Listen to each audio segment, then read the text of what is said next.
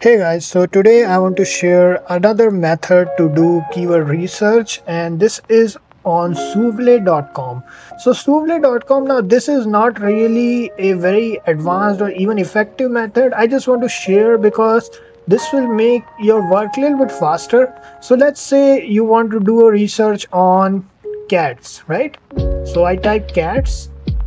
So what Soovle will do is, Soovle will start searching all the keywords on different websites that people are searching related to cats, on Google, on Wikipedia, on this is Answer the Public, I guess. Yeah, this is Answer Public, this is YouTube, this is Bing and Yahoo. So it will just make a little bit of work faster, but I recommend to use it in a more advanced way. And the advanced way is basically using long tail keywords. So save cats, right, hold on, save cats for,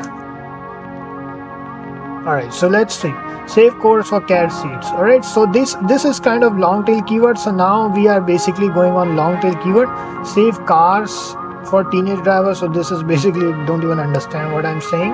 So alright, so let's just say save cat food. All right, so we are gonna go with save cat food.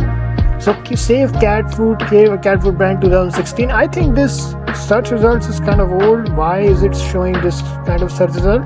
But it's all right, we can see that it is giving some information. I highly recommend to use it in combination with Google Trends or some other tool which will help you to find more long tail keywords. But Soovle is, that's all Soovle is.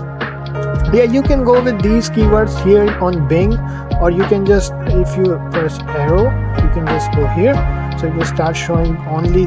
So save food cats can eat, toxic to cat foods, save for cat human food, and save cat food. All right, so this is what Soovle is. I don't think that anybody is very impressed with it. I wasn't very impressed with it, but as I'm doing a series of keyword research tools, and there's this tool which will make work a little bit faster, but there are way better tools available in the market. So that's all there is to it. You can also download it in the form of CSV.